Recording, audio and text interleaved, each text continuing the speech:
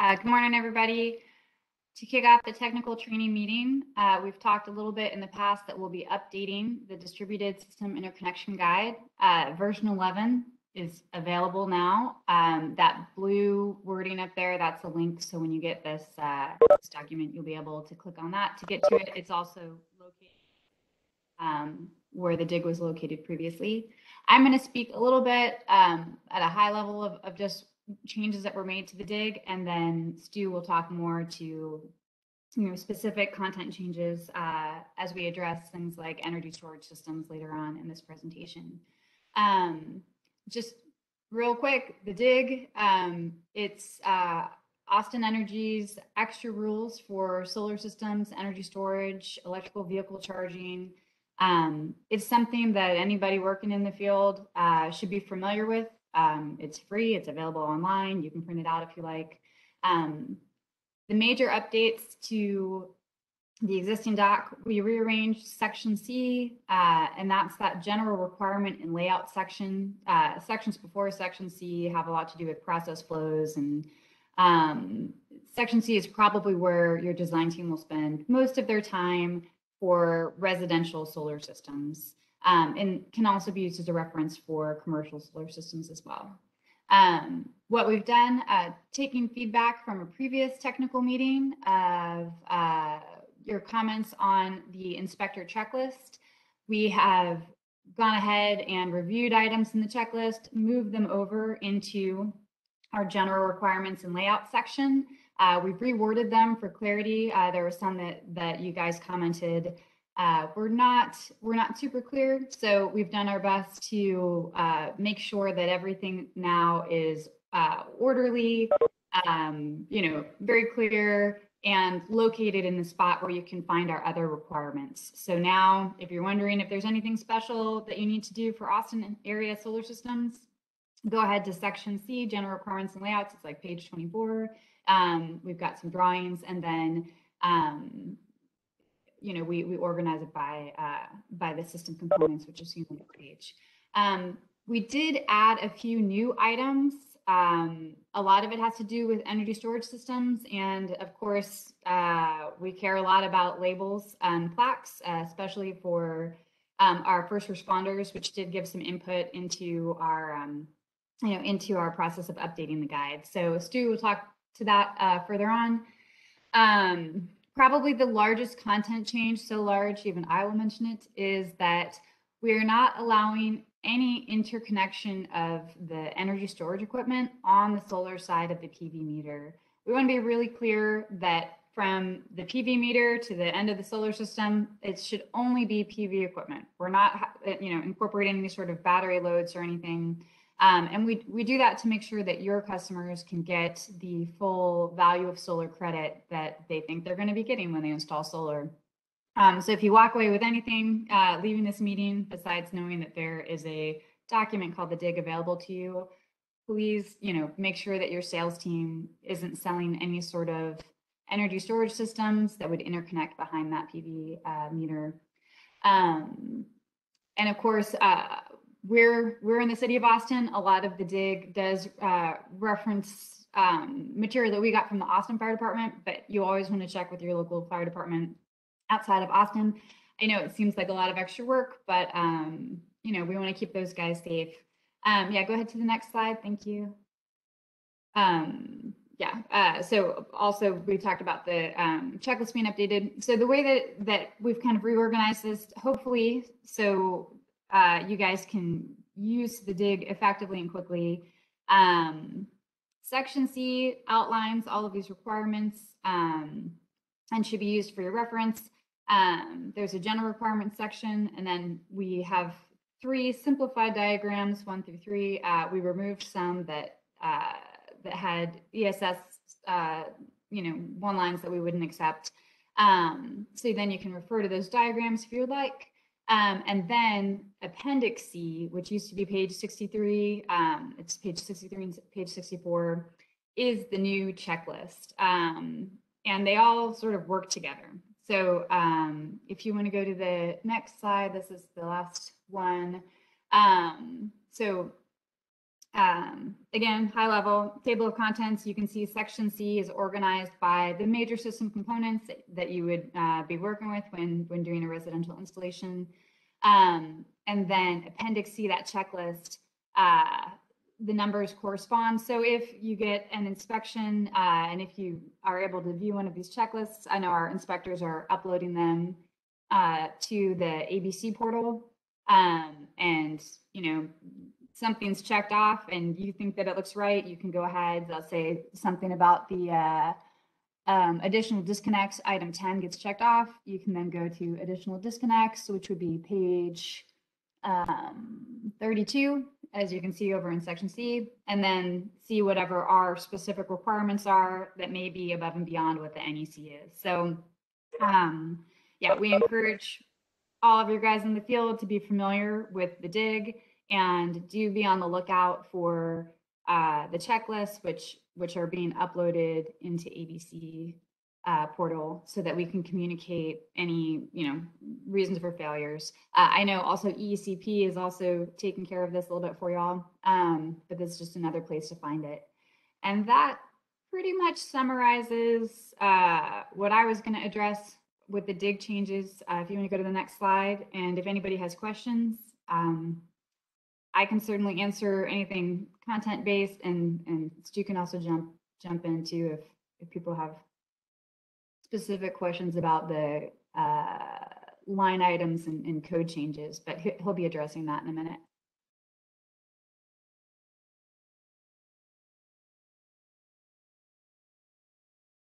All right, sounds good. Well, yeah, moving on. I'm going to pass the mic as well. All right. Good morning, everyone.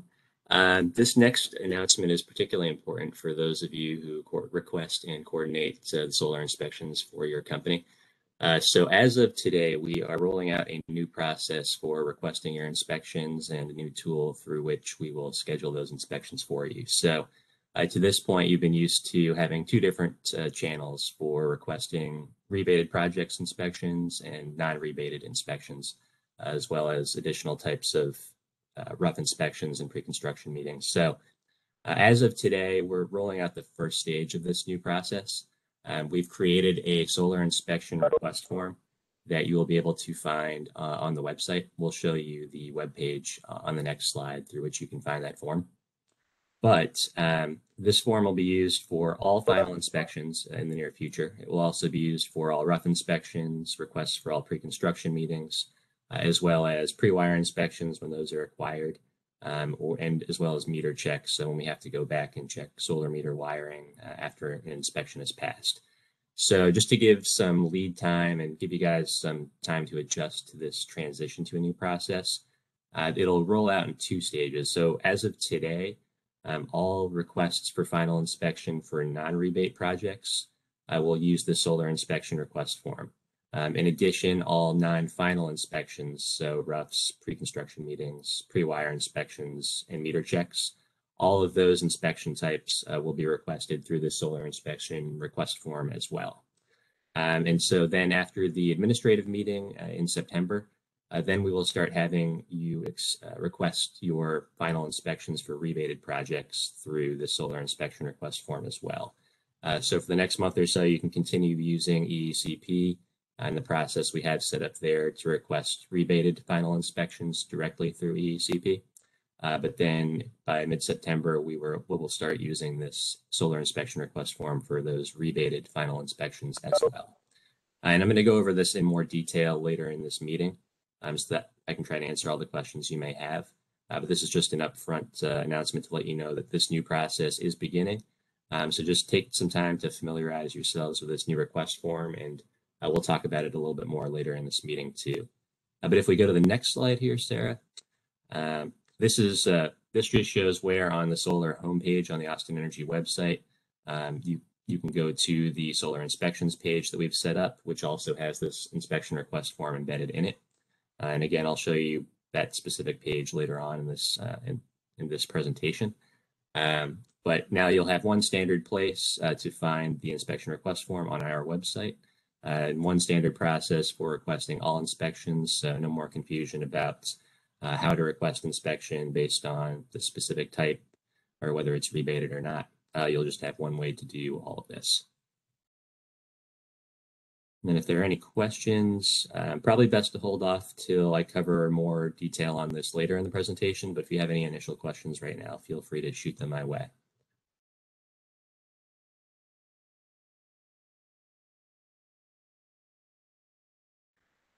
All right. Pass the baton here.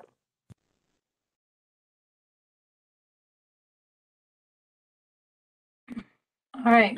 Thanks, David. I think this one's, yeah. Yep. Cool. So what's different about Austin? Basically, we have a design criteria and an interconnection guide that spell out things that you'll need to do above and beyond what you'll find in the NEC. Most of you know this. We need a solar meter for every installation because we're not a net meter utility. We have to meter all kilowatt hours from the array through the meter, and that's before we serve any loads or power any batteries. But we'll get to that in more detail. Our color coding is unique too. There's a chart in the design criteria that you can find on page 7 that spells that out for all the different services and voltages. We will need a full-size neutral through the inverter or the aggregate panel, micro inverters. Not 70% as you're going to find in the National Code Book. Also, number 6, copper only as your equipment grounding conductor from the interconnection point all the way up to the array. So that's through the roof, through the attic, on the roof, whatever, into a junction box, and through the inverter, obviously. And that's to be continuous too, or irreversibly spliced. And again, no energy storage or loads on the solar side of the PV meter, which we'll have more slides about that in a minute. For line side taps, your panel must have a main breaker on the load side of the tap, and the PV system disconnect has got to be fusible, and the enclosure itself needs to be rated for 60 amps minimum. You can obviously have smaller fuses in there, but the disconnect has got to be a 60 amp rated disconnect. The can, it's got to be a Austin Energy stamped meter can with a 200 amp minimum and a bypass handle. There are some supply issues that we're kind of facing right now, but we'll talk about that. And if you guys have any questions about meter cans, and maybe if you have to find a different can based on supply issues, we can talk with the metering department about that. We want inches of clearance around all of our meter cans, and that's for meter department access. And the address numbers that we want, that can be on the either meter can, on the PV meter, on the billing, or on the main panel enclosure itself. But it needs to be at least 2 inches, black writing on white, and that's what we like there. As far as shade requirements go, if you're doing a rebated job, we need a 75% TSRF, that's total solar resource fraction, which is sort of the magic number that distills down all of the considerations for how much sun exposure an array is getting. And if we ask for it, you've got 10 days to submit that to us. And the lightning arrestor must be installed on the solar side of the PV meter, and that's basically to protect our solar meter. Looks like we have a question. How do I read that question? Popped up and then it went away. Okay, you have to open the chat. But Lawrence asks, can you confirm what meter cans we can use in the meantime for solar installs? I think she's asking regarding the equipment. Yeah, I don't have a straight answer for you on that one. I know that they're kind of just they're making decisions on a case-by-case basis. So you'll have to find the meter can and then submit it to us, and then we'll submit it to Joey.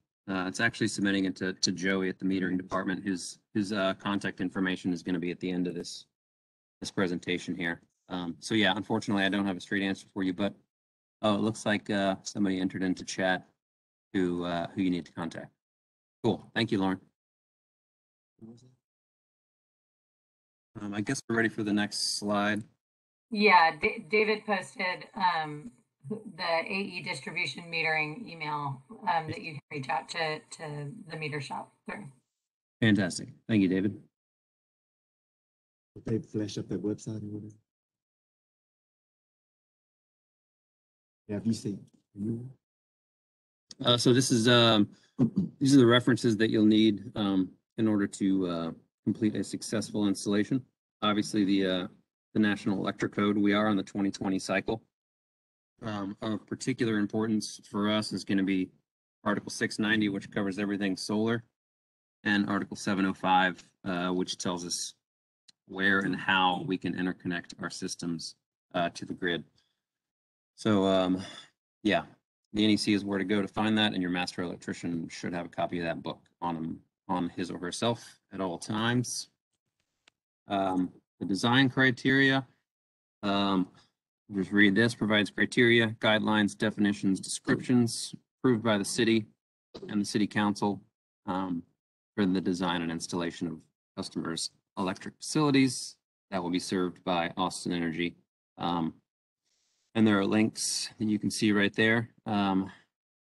The distribution guide is also very important. I think starting on page 25 is of particular relevance to most of the installations we'll be doing. Yeah, please have a copy of that handy. And that was revised as of a couple months ago in June. So just be sure that you have the most up-to-date copy of that so that you're not working off of an out-of-date copy. The inspection checklist is something that we've been handing out, at least I've been handing it out at inspections so that you can sort of keep one on hand and inspect your system before we inspect your system. And hopefully that'll improve pass rates. And there's a copy of that in the interconnection guide on the EECP website and at the bottom of this presentation as well. And lastly, the electrical city ordinances. That's a smaller document. It's about 15 pages. And you'll need to reference that. That's just got citywide ordinances, some of which pertain to our work in solar. Yeah, next slide.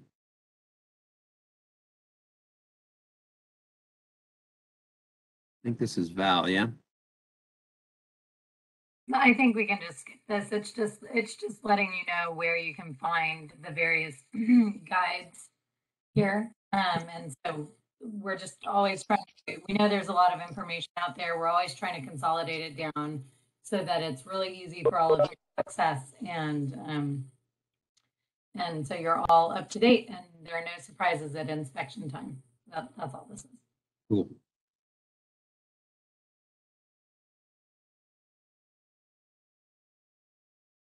Okay, I'm just going to kind of move right along because I don't think there should be any questions there.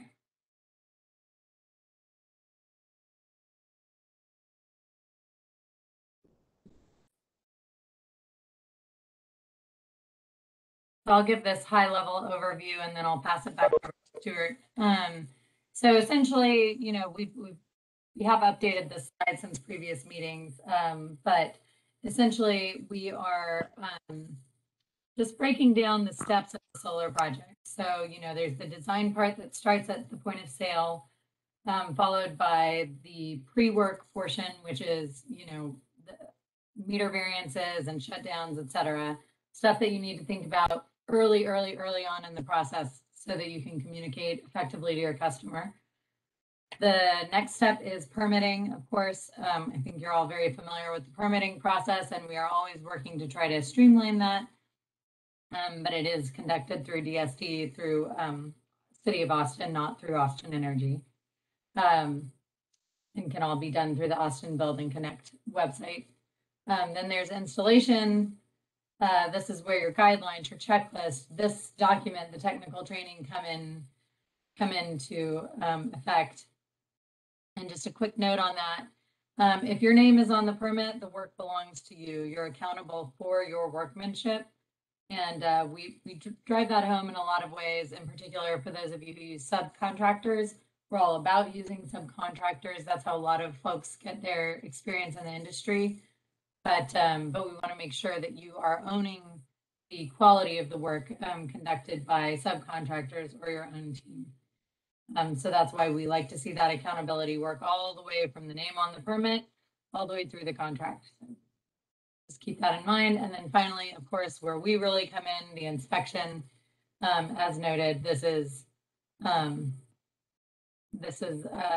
where the checklist comes in, and we're working tirelessly to try to streamline this process and make it as transparent and easy to pass inspection as possible.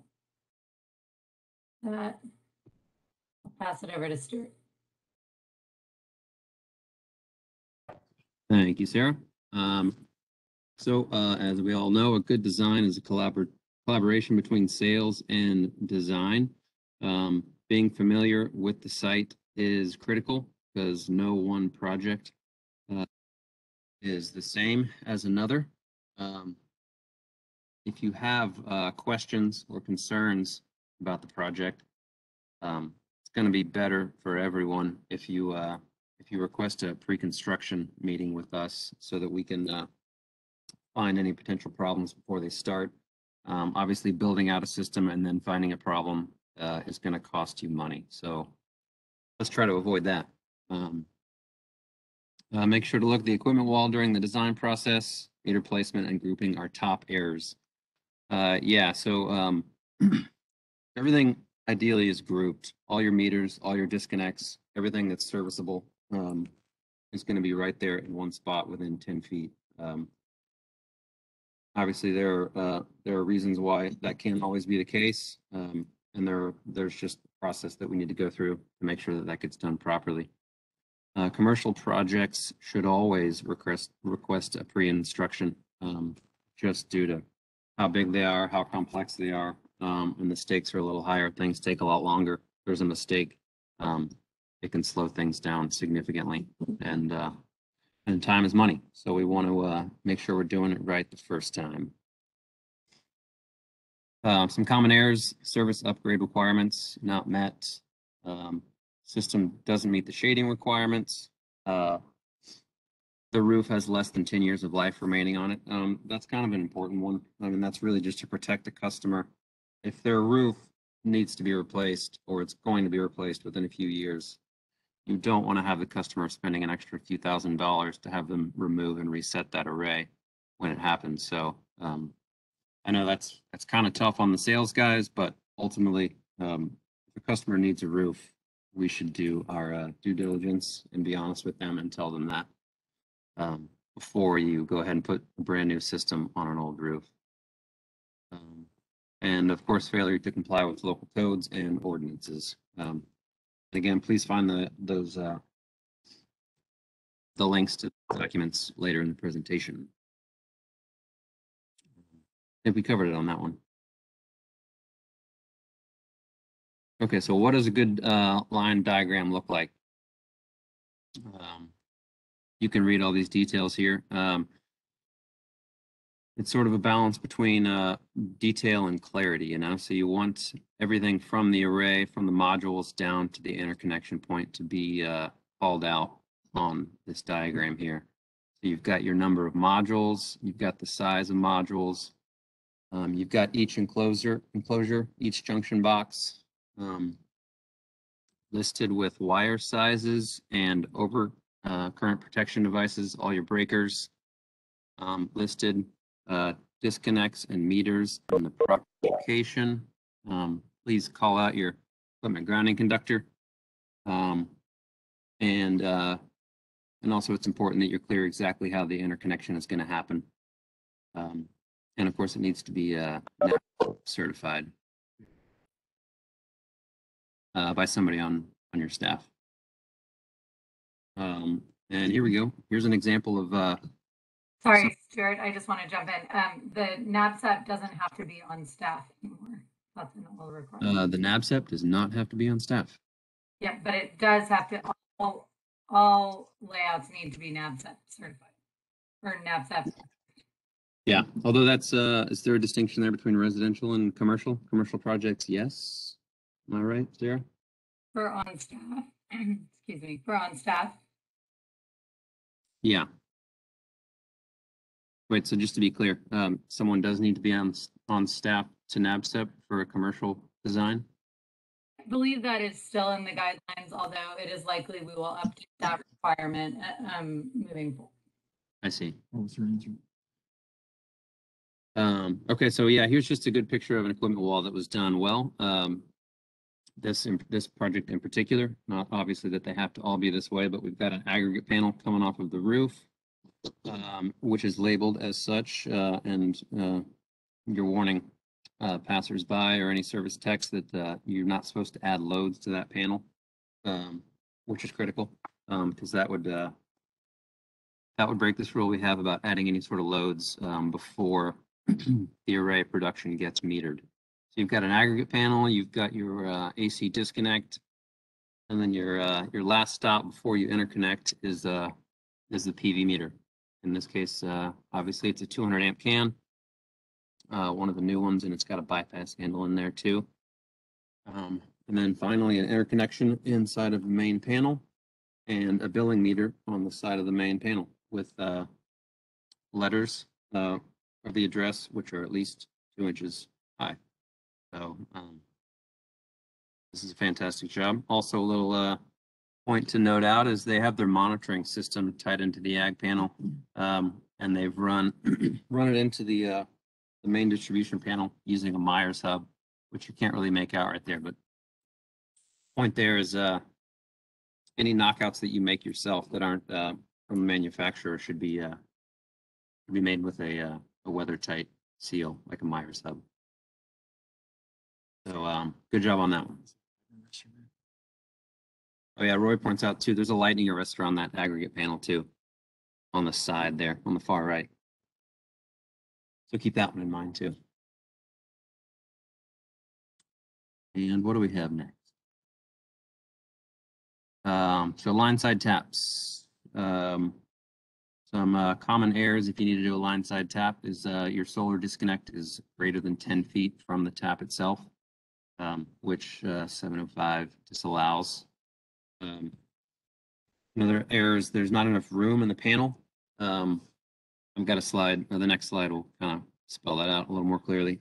And your disconnect is not 60 amp rated, so don't put a 30 amp disconnect on a line side tap. We'll have to call you on that. Next. Yeah. So yeah, here's 2 examples of a line side tap. The one on the left is bad. It violates NEC 376.56. You can't even really see the taps, but they're there on the side. So that's a side mounted main breaker. That's like a 125 amp side mounted main breaker. And there's just not room in there to safely tap onto those service conductors.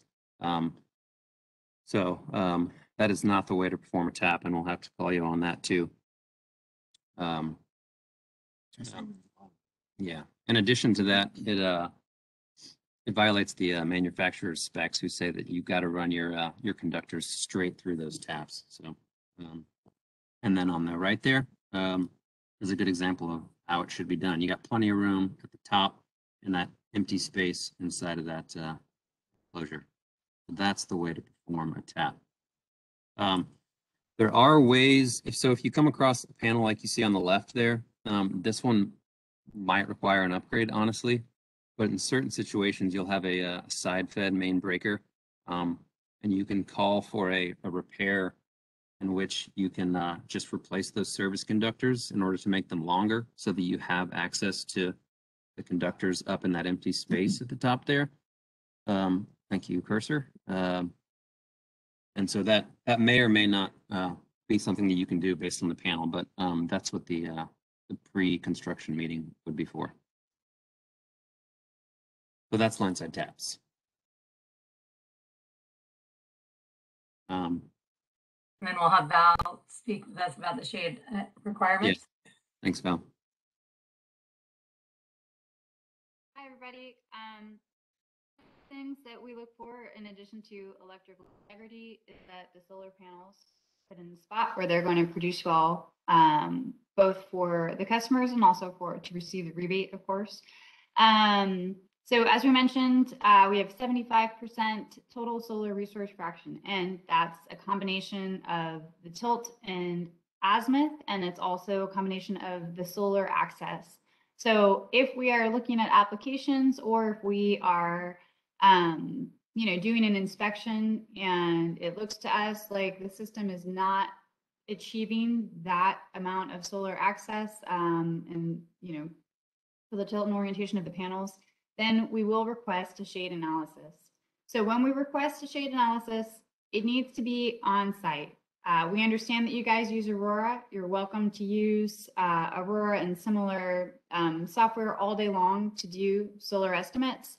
However, in order for Aurora to work, your team has to plug in the right information. There's a human error possibility there. So by the time that we request a shade analysis, at that point, we want to see an on-site analysis. So when you're doing your analysis, at our request, we'll send a note to you asking for one.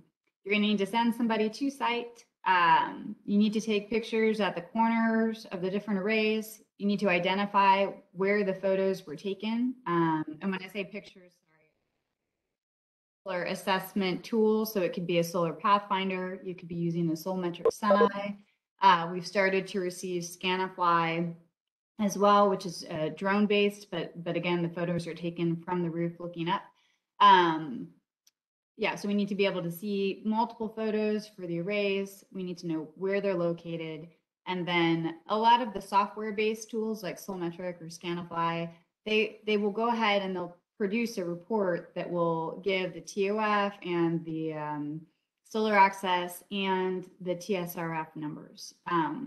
So when you're using those tools like a Solmetric or a Scanify, please make sure that you are for each array that you're entering in the information of what the azimuth and tilt angle is.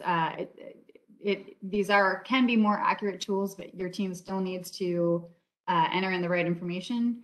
And then, the reports, we've seen what a full report looks like. I've also seen where someone's submitted a report and they deleted things from the report because it didn't look good. So, don't do that. It makes me lose faith in humanity, and, it's tough enough to get up every morning. So please submit the full report without altering it. Please have the coordinates and the location, specific information be accurate. Please do it within 10 days, and please upload it into ECP so that it's there and connected with that file, right, that we've requested. And again, this stuff is in our program guidelines as well, but the 75%, that's an average for the entire system. So it is possible you could have, you could have some arrays that are, in some panels that are a little more shaded, but we're asking for a system average of 75 or higher. And please don't confuse the TSRF number with the solar access number. Solar access just measures shade, where the TSRF also takes into account the pitch and orientation of the panels to get a clear view of what is going to be produced. Next, and there's one more slide, please. Can I add a little bit to the a little bit of commentary to this slide, please? Yes, sir. So some of you are also doing unrebated systems.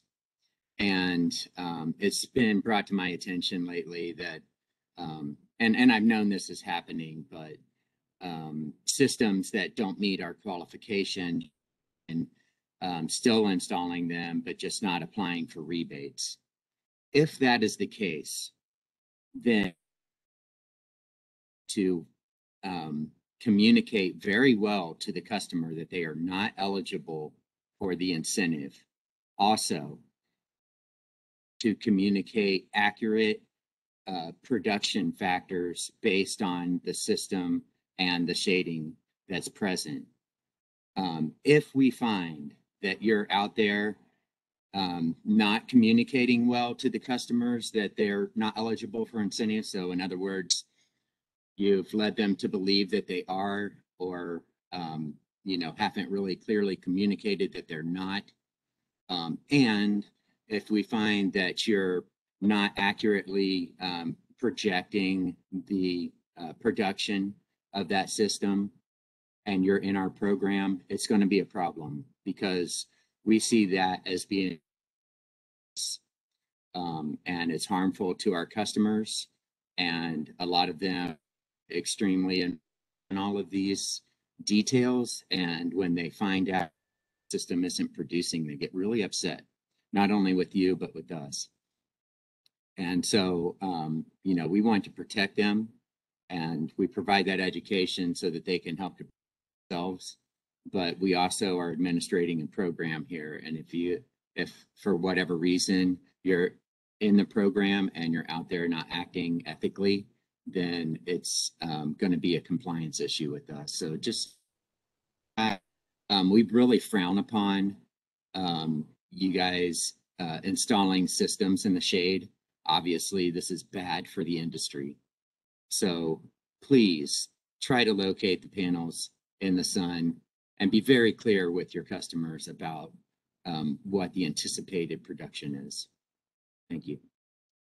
No, I'm glad you spoke to that, Tim. And I understand too that the people in this room are not necessarily also the sales folk. And, a lot of times installing solar in too shady places, that, that problem starts at sales, right? And I know every company is working on automating processes and trying to reduce the sales and marketing costs as much as possible, right? But, we talk about shade in all of our contractor trainings. And, this is our plea to you guys, the technical crew, to be aware of this, to consider it when you're going onto the site, and you're looking at where the panels are going to be installed. If it's something that doesn't make you proud, please talk about it with your company, and with your sales folks. And so, too, on the CAF, on the new CAF, why do we keep on changing the CAF, right? I know it's annoying. We've added for the salesperson to put their email. So when I come across super shady things, I'm not just emailing your admin. I'm also contacting the salesperson that's doing it. So we can try to, nip this at the roots, right? But yeah, to Tim's point, it's awful for the industry. And then we get heartbroken solar customers calling us, trying to figure out why they're paying these loans now for 20 years ahead of them, and they're not getting the savings that they expected from their solar system. And this isn't why any of us joined solar. So please help us out, help us help them. And I know some of you guys are very up to date on how to do a shade tool, but in case you don't, and I'm getting a note, I need to talk faster. Good point. Okay. In case you don't, this slide here helps a little bit. It's a snapshot of a Solmetric device. And so what you can see there is that they're trees and it's wintertime, right? And you can see that there's a little bit of green where the branches are, but in the summer, we can imagine that those trees will have leaves. I mean, I know everything's different after the February event, but that those are going to flesh out. So if you look at it, this solar access tool, without being properly, edited, says that the annual TSRF or solar access on this one, is 81%. However, you can imagine in the summer that is not the case, and the tool doesn't know to flesh out the trees for one thing or another. So, we're anticipating, even if you guys are taking these photos in the wintertime, we're anticipating you can go in there and edit it, and with those little brushes in the bottom corner, the green and the yellow of the center picture, you can go in, click on those, and then flesh out what the shade will really look like, especially in those key summer months. So when you guys are submitting reports, please just don't submit like photos of your soul metric. The software, the device comes with software to kick out a report. We'd like to see the whole report. And please don't try to edit things on the report, because when we see that, it makes us sad. I think that's my notes on the shading. If you guys have any questions about that, please do email SolarAt. Yeah, anything you guys can do to help us keep the solar panels where the sun shines, we really appreciate that. Questions? Thanks, Val. I think we're just gonna try to power on through, because I know we have about 30 minutes left of time and about half the presentation to go. So I'm just really gonna blow through this pre-work slide. I know that there may be a lot of questions about shutdowns, but I just wanted to, so just really briefly, if you are applying for a meter variance, please apply before you start installing, because if you get rejected, then you're going to have to redo a lot of work, and that's going to cost you time and money and probably upset your customer. How do you request a meter variance? Email Abdur with the following information: one-line diagram, proposed placard language, and supporting documents about why you need a meter variance. Requests can take up to 2 weeks and are not always granted, which is why we, again, strongly encourage you to apply before you start installing. And as always, with all of these things, please communicate to your customers what is going on. When we have to answer, by the time your customers call us and ask us why there is a delay or why you're having to reinstall the meters and poke a bunch of holes in the side of their house, you've already failed at your communication. So please communicate to them before they call us. The bigger issue, the bigger elephant in the room, is temporary shutdowns. This is, you might have to request this if you're doing service upgrades or transfer switches, etc. And a quick note, when you do need a service shutdown, you must pull a separate permit for the shutdown. The lead time for that is 6 months. So all of that to say that if you can avoid it, you should try. If you are doing a service upgrade, if a service upgrade is the reason for your shutdown and you can use a line side tap to bypass the service to avoid having to do the service upgrade, we recommend doing that. I understand that, that's not always something that is feasible given the points that Stuart made earlier in the presentation, but that's just one way to get around it. If your battery storage system is the reason for the shutdown, then you will pull one permit for the solar plus ESS, and we will partially pass it for the solar system. And then you will need to communicate clearly to your customer that while their solar may be turned on, their battery is not available for use until that shutdown and the transfer switch are completed. In order to request a shutdown, you need to call one of these two numbers, depending on whether you are north or south of the river, and request it over by phone, or you may email AE Distribution Metering at austinenergy.com. Again, we are working with this other department to try to help them figure out how to shorten that lead time, but it is 6 months right now. And so please, please, please communicate that really clearly to your customers. Sorry, I have a question here. Since we have to schedule a temporary power shutdown 1 day in advance, do we also have to call 1 day prior? My recommendation is that you should just always call the day before your shutdown. I mean, to the extent that you have the bandwidth, I would just call, because they have such a long wait time. They're fairly rigid about if you don't call or you don't follow everything sort of to a T, that you will get kicked to the back of the line. And we don't want that to happen to you guys. We don't want that to happen to our solar customers. So just be aware of this. Like I said, we're working hard to ameliorate the problem, but it's outside of our department. So we have limited influence. Okay, next. And this is just a quick note. Stuart, I pulled your slide up here. Cool, thanks. Yeah, do you want to speak to the variance thing? Sure. So if you're wondering, do you need a meter variance? in the left picture, yes, you do. You notice there's a fence in between the billing meter and the PV meter. They're closer than 10 feet from each other, but there's a fence in the way. So you need a variance. The metering department won't set that meter. You don't have a variance. Well, that's not true. We won't pass it if one of the inspectors doesn't see an approved variance from UPDIR at the time of inspection.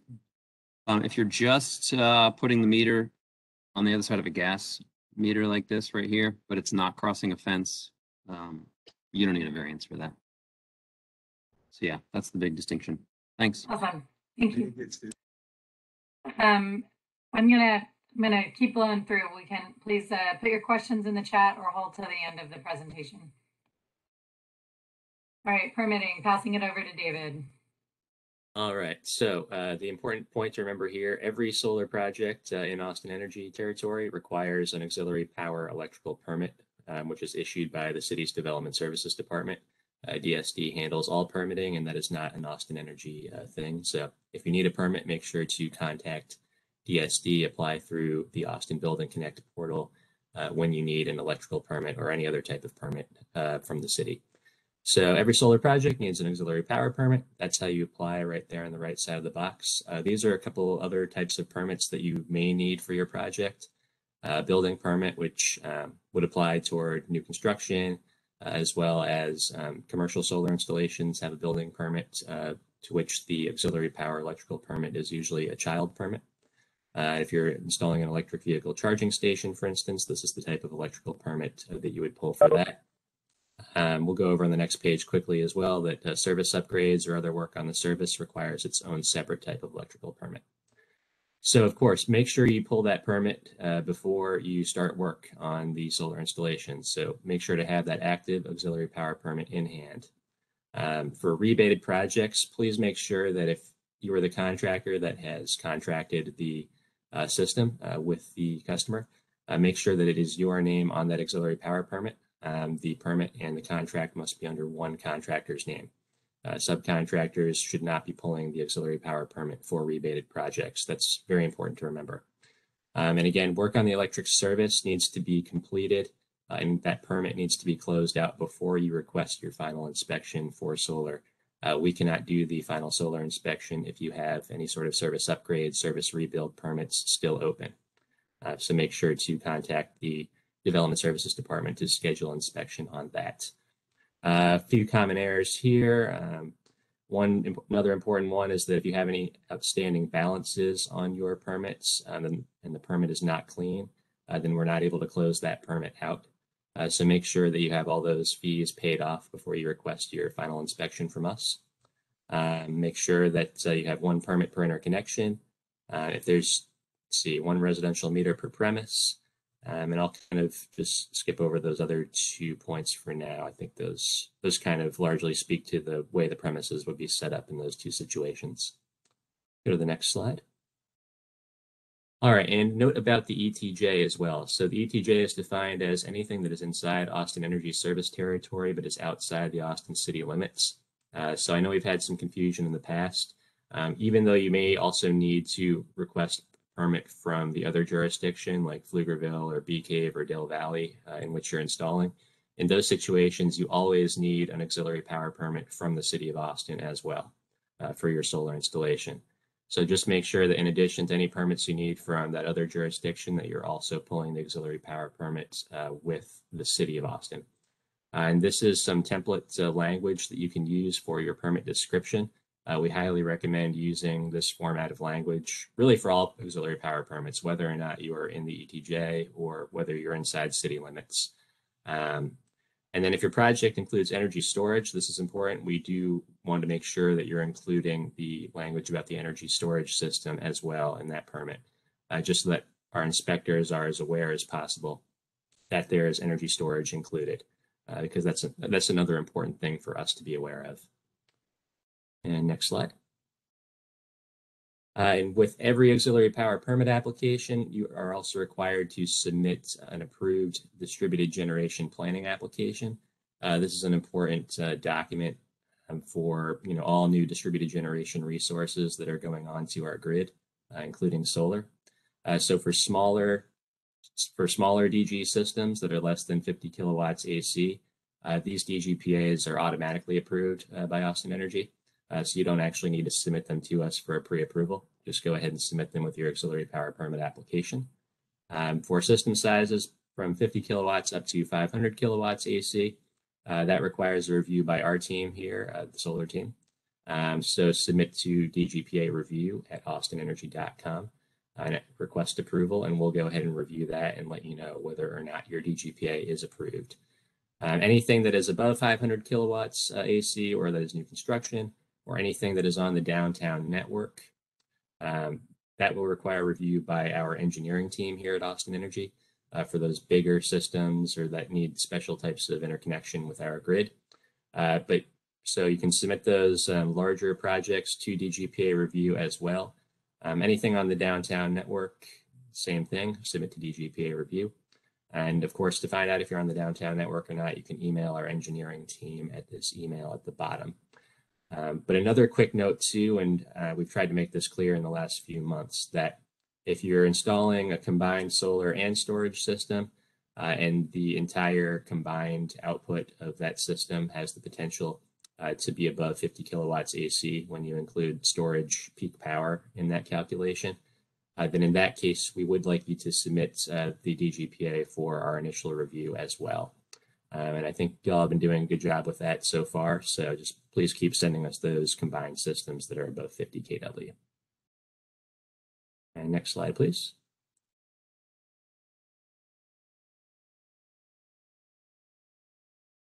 All right. I think we'll just, keep powering through.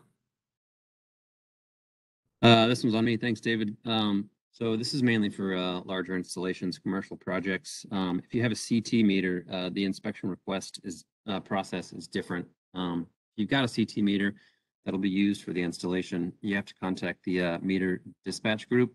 Their phone number and email address here is below to schedule the installation and inspection after the PV system is installed, but before you request a final inspection with us.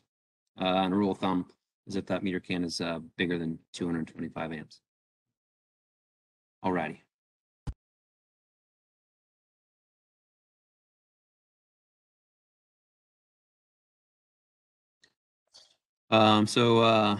More about metering. They must be accessible 24 hours a day for any Austin Energy employee that needs to access them. Absence of a variance, you'll need them to be grouped and within 10 feet of each other.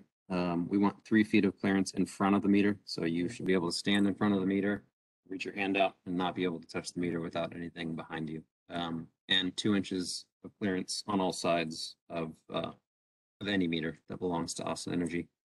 Cut seals, this is a big deal. If you find one on site, you need to report it to this number here, the current diversion dispatch. If you don't, you might be held liable. So just be aware of that. You take a note if you can, whether or not the seal should be there.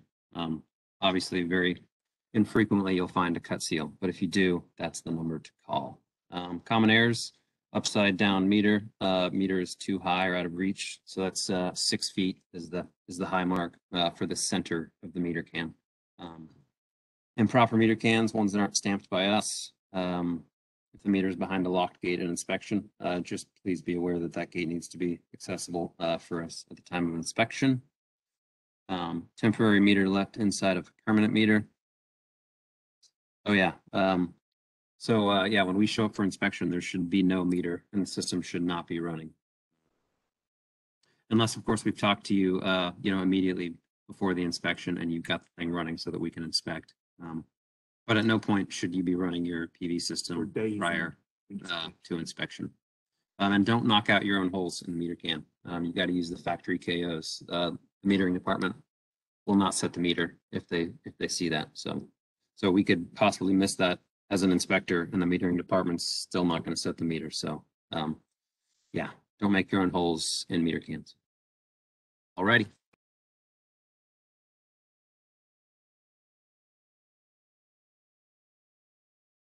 Kind of more of the same here. This is a pretty dense slide. It's got a lot of information, so study this one. Again, the 2 inches around all meter cans. We want 3 feet minimum radius around the gas meter, and that's the regulator. We don't fortunately have a good picture of exactly where that is, but maybe you guys are familiar with that. And if you have any questions, you can contact us. No plastic anchors. No plastic anchors, Roy is reminding me, in the meter cans. They got to be something that's not plastic, metal, tap cons, something like that. We need an overhead clearance of 6.5 feet in front of the meter, and to the center of that meter, the top mark is 72 inches and no lower than 2.5 feet. Yeah, that should cover it on this one. Please break the neutral in both the meter can and the AC disconnect. As you can see here, it's done.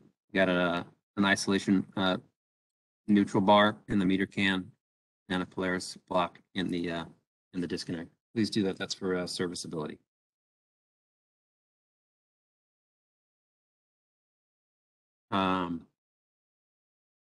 If the existing service is questionable, reach out to us.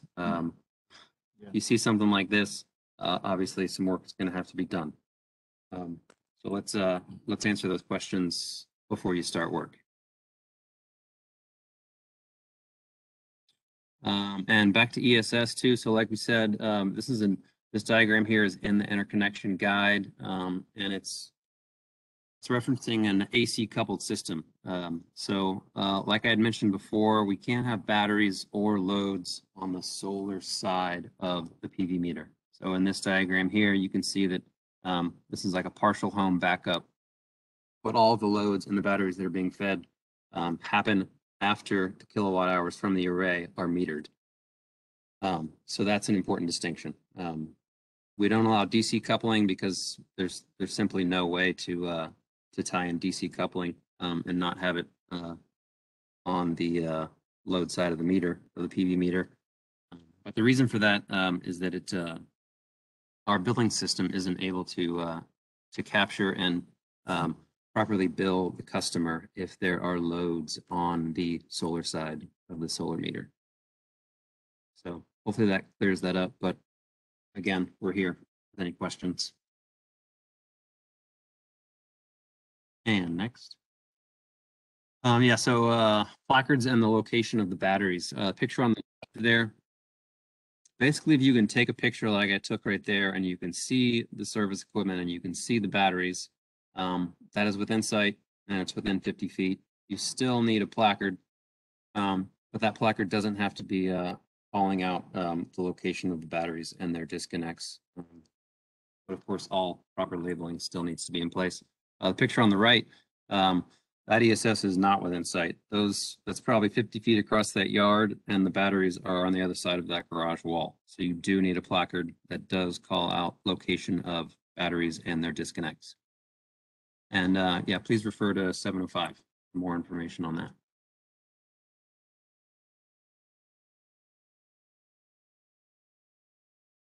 Any questions? Perfect. All right, cool. We started to talk a little bit earlier about the new standard process for requesting all types of solar inspections. So I'll get into that a little bit more here. What you see here in the screenshot on the right is just a quick snapshot of what our new solar inspection request form looks like. Again, it will be found on the Austin Energy website through the link here. We also have a shortcut Go link that we'll be providing on a later slide as well. So starting today, all non-rebated inspections for final inspection, and then also all non-final inspection types like rough inspections, pre-construction meetings, and the like, all of those will be requested through this form here. So this request form is embedded on the web page, and there's a submit button at the bottom of that page. So it's just an online submission. You don't need to download the form or email it to us or anything like that. Just enter the information right there on the web and hit submit. And it will automatically send the data to us via the Smartsheet platform. Smartsheet will allow us to keep track of all your inspections in the order in which they came in our queue. And we'll do all of our scheduling through Smartsheet as well, and we'll send you notifications through Smartsheet, which I'll get into that in a second as well. So at this point, Please do not email your inspection requests for non-rebated inspections or for roughs or pre-construction. Please do not send any email requests for those to solar inspections at Austin Energy. We're going to stop using that inbox for those types of inspection requests and switch to this inspection request form as of today.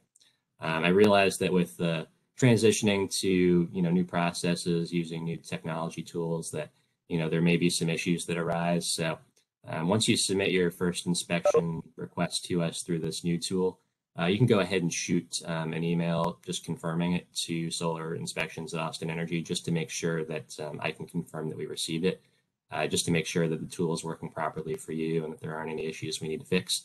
But it's been well tested, and I believe it's going to work nice and well for you guys. And hopefully it'll clear up any types of confusion about how to request the different types of inspections you may need in relation to solar. And then as for final inspections for rebated projects, we'll start using this request form after the administrative meeting in September, just to give some ramp up time for you guys to get used to this inspection request form for all other types of inspection requests. So let's see. So the inspection request form has a number of fields. It collects a group of standard information from you about the inspections that you need to have performed. And so we'll send out more information later on how to fill out the form as well, just so that you have more clear instruction from me on what we're expecting in those fields. We'll go to the next slide here. And a few more notes on those types of non-final inspections. So for instance, rough inspections, if you're unsure what that is, this is where the conductors will not be accessible at the time of final inspection.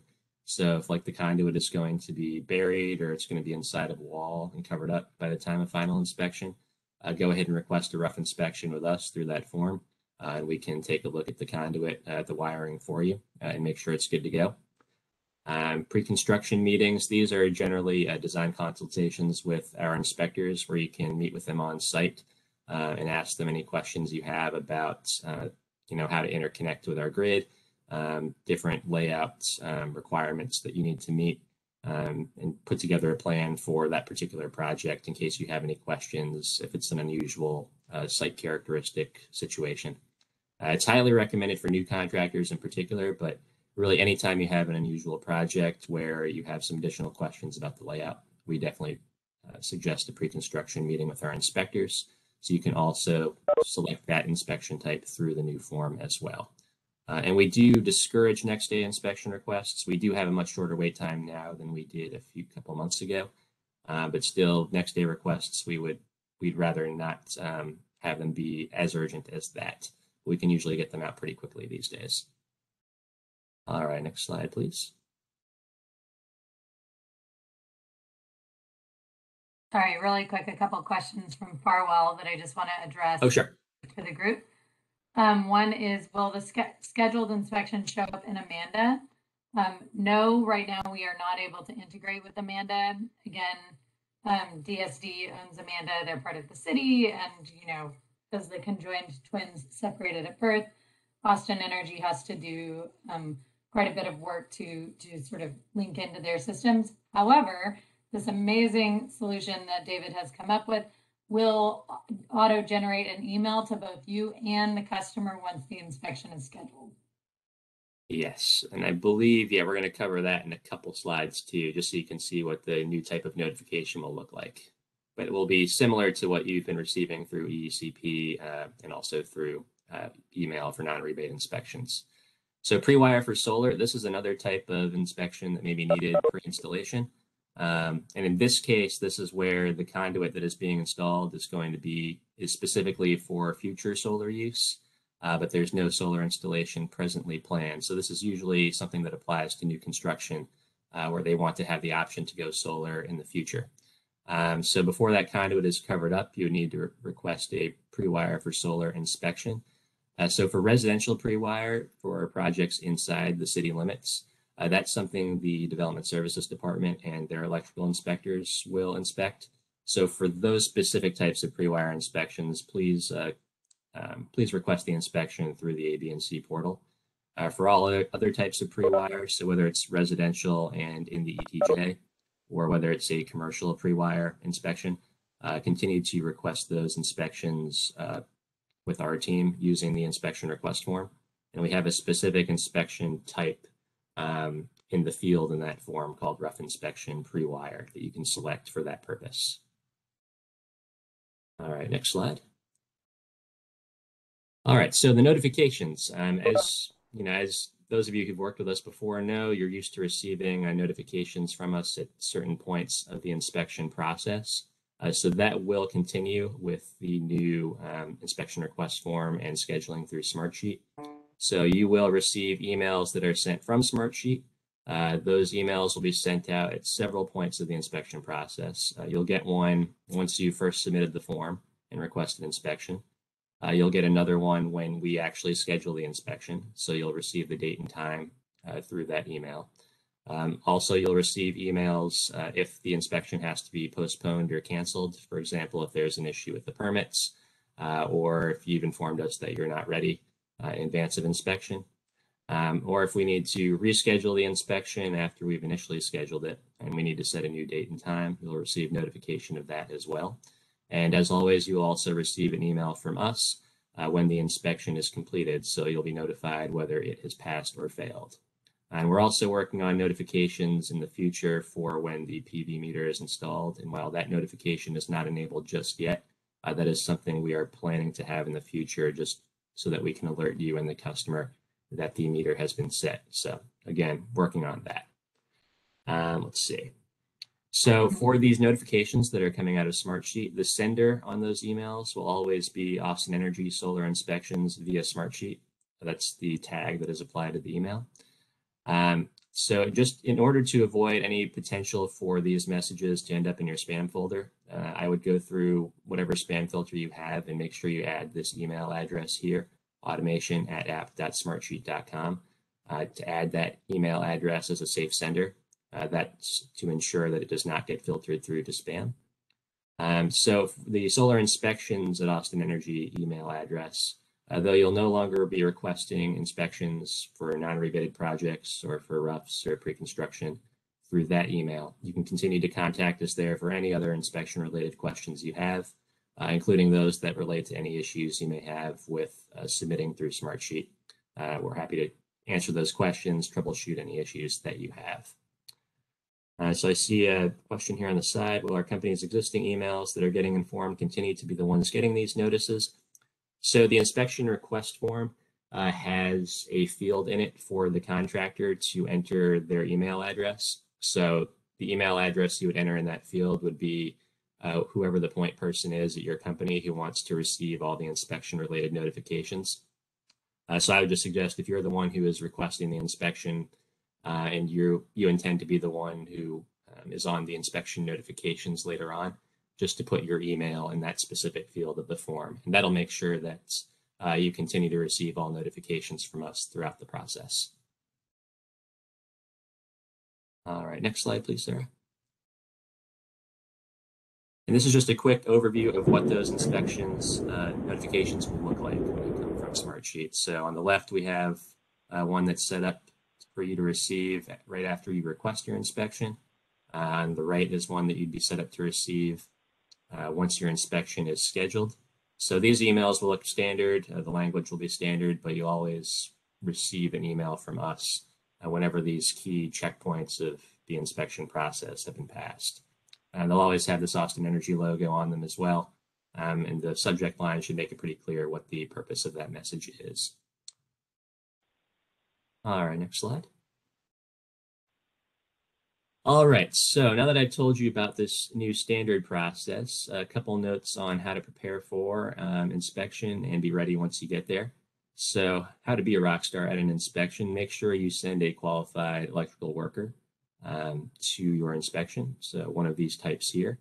And make sure to come prepared with the necessary project documentation. So please make sure to bring the layout and the one line, as well as your electrician's license documentation.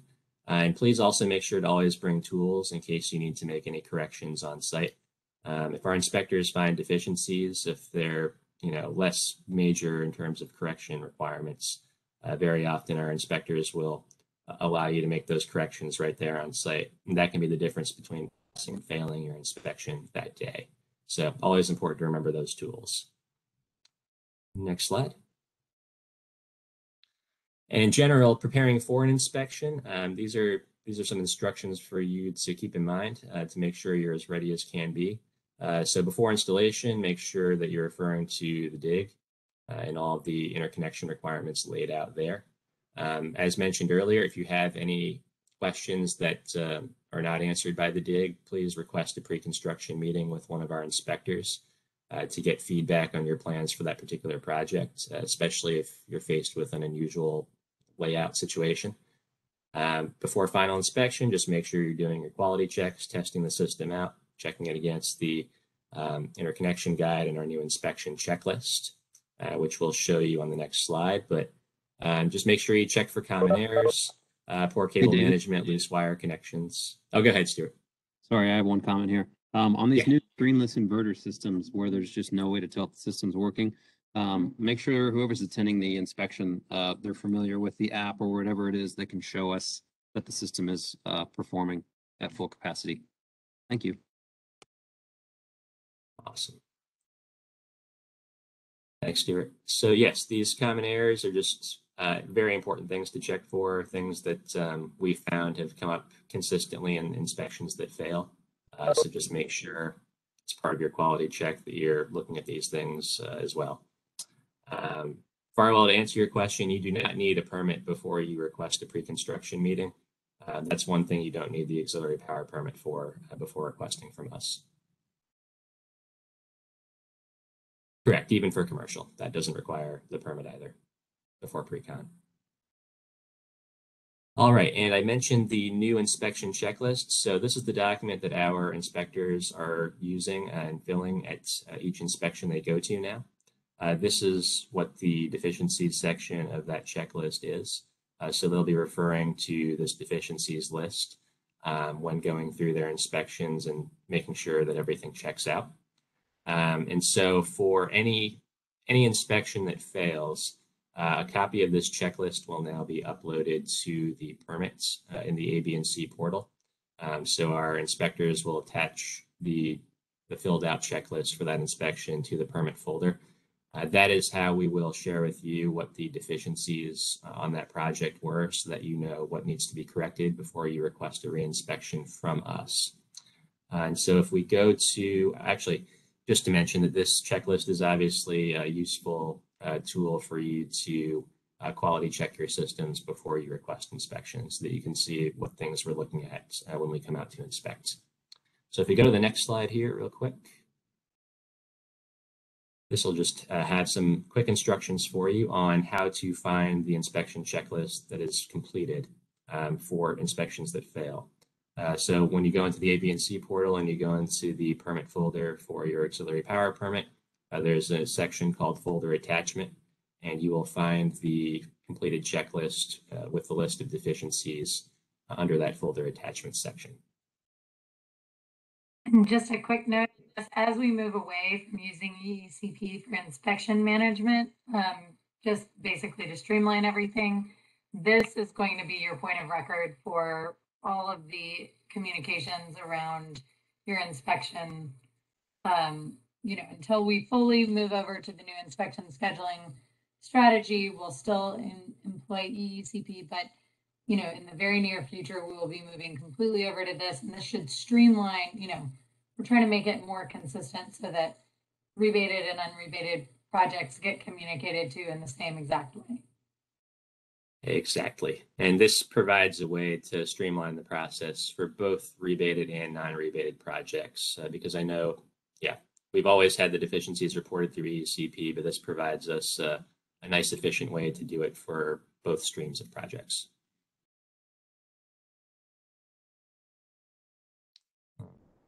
I think the last section here is our contact slides. So actually, a quick slide on ESS. So I'll hand the mic back over for a sec. And just really quick before I launch Stuart on this, I know that we are at time. So those of you who need to jump off, please make sure to put your name and the name of your company in the chat so that we can keep track of the attendance for this meeting. And this is especially important if you're required to attend this meeting because you are a new contractor or because of compliance request that you attend this meeting. So please go ahead and get those into the chat, but we're also going to give you some great ESS guidance here. So stick around if you have time. Thanks.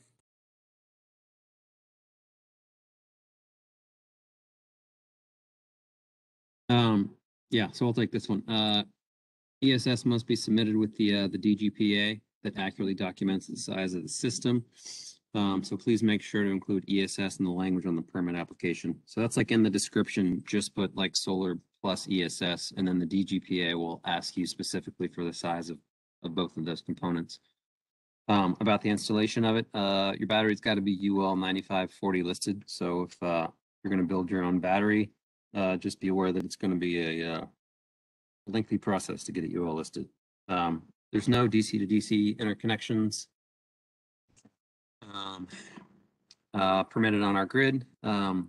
ESS may not be installed in a conditioned space. No bedrooms, closets, pretty much detached or attached garages and outside. It's kind of all place you can put it. Please also follow the manufacturer's instructions on how to install those batteries as far as like clearances and distances between them. Batteries installed in the garage require a review by the local fire department. So what we're asking for an inspection actually is just that you reach out to the fire department at that email address right there, afdhazmat@austintexas.gov. So during that inspection, we'll ask to see some email that you've done your due diligence, that you've reached out to the fire department, and you've submitted a plan set. What they're going to look for basically is the size and location of the batteries on the premises. So we'll ask for that. This is an important one.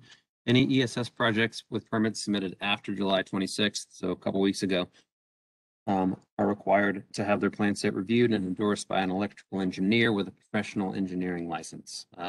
Be attached to the aux power permit and presented at the final inspection.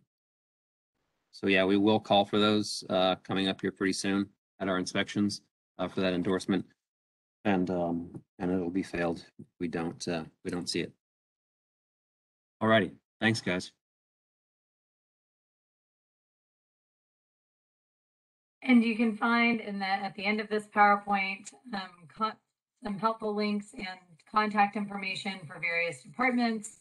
We've tried to consolidate all of this sort of key contact information into these 2 excellent slides. And that's just, for your reference. Feel free to put them up in your office. That way you're not waiting on us to return a phone call or an email to you to give you that information if you're looking for something specific. So we appreciate you guys, and we hope you have an awesome week and weekend. And feel free to ask some questions. I know that Stu and myself and a few others can stick around for a few more minutes afterwards if you have any specific questions. Thank you so much, and we can stop recording, Stu.